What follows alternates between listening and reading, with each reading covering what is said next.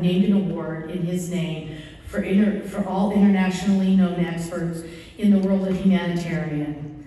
Well, we've only had very few award recipients, and they're identified as individuals who exemplify the highest value of leadership, excellence, volunteerism, clinical care and research, innovation, teaching, and a sole dedication to improve those living with bladder exstrophy around the world. And I am so honored and pleased to announce that we are giving Dr. John P. Gearhart the ABC Dr. Grady Humanitarian Award.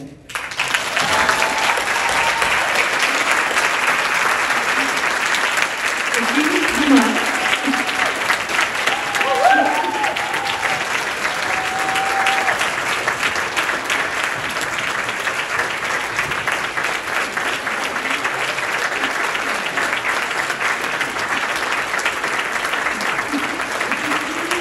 So, Dr. Gearhart has had 35 years caring for your children.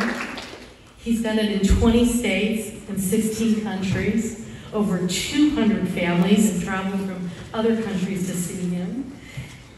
Look at all the adoptees he's worked with: 70 Chinese, 26 Russian, and 18 South African adoptees.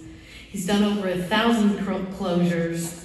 He's trained over 28 fellows, and his humanitarian work spans the globe, from the USA to Australia to Brazil to China, India, South Africa, and now Uganda. A lot of So we are so thrilled that you have dedicated and are given us your team and are coming with us this fall. And we couldn't do it without you. And I would love with everyone, before we go to lunch, if we could put everybody, love to get a picture of your team behind you. But, they dedicate their time, as I had mentioned before. They're all coming at their own expense. They're taking their own free time off. This is humanitarian work on behalf of your team at Johns Hopkins.